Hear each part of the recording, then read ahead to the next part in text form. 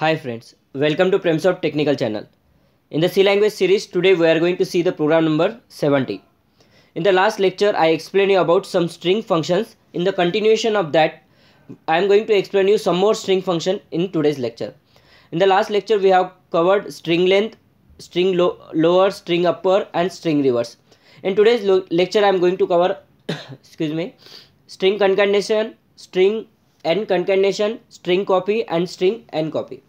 Already we know concatenation is nothing but joining two. String n concatenation is nothing but joining some part of the string. String copy is nothing but copy one string from another, and string n copy is nothing but copy n character from another. So how to do this one, we'll see with one example. So I will create two string function. One is s1 string 1 and second I will call it string 2. So these are the string function I have created. Then I will read one string here. I will give the message, enter the name I am giving, and scanf I will read the name. Instead of this I will use what, getS, str1, only one string I am reading. Copy the string, it nothing but what guys, copy one string from another. Now right now string 2 is what, empty. So I will give here string 2 is equals to %s. Okay, now what happens, whenever we copy any string, we will use strncpy function.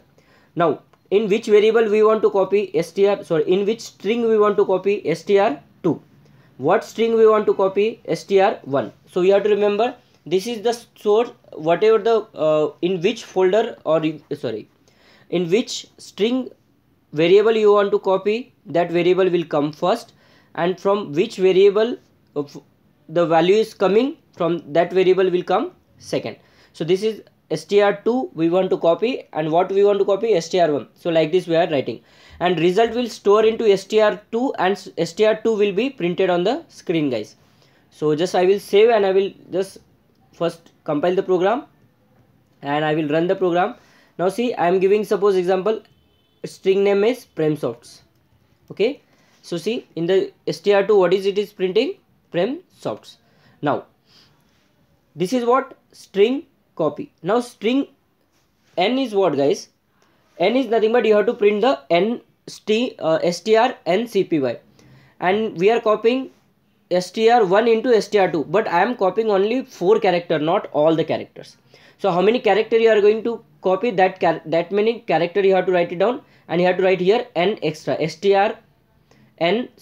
So again I will compile the program, I will go to run and I will run the program. So I will just write here Premsofts. There are 9 characters, but how many are copied, only 4 characters.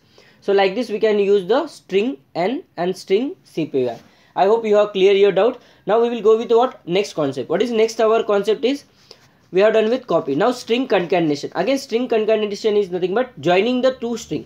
So I will read what here, two string I will do, enter the two string, I will give the message, enter two strings. Okay, I have given message, I will read string str1 and I will read what, string str2. These are the two string I have read. Now concatenation is nothing but guys joining the two string. So I will do the changes here, strcat, nothing but we are joining str1 and str2, and it will be when we join str1 and str2, it will join and it will store the variable into str2 guys. Okay, so it will join and it will store the value into str2. So now I will compile, execute, compile, go to run. Now I am giving Premsofts in the first string and technical in the second string. These are the two string I have taken. Now see what is coming in the str2, technical Premsoft.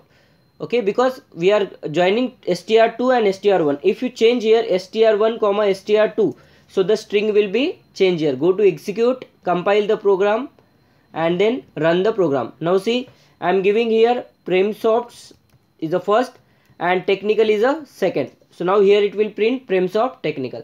Why space is not coming guys? Because we did not add the space in any string. So I will go to execute, okay, and I will add here Prem space softs. Now you check, we got the space. We have to add the space manually guys if you want, means This is what string concatenation.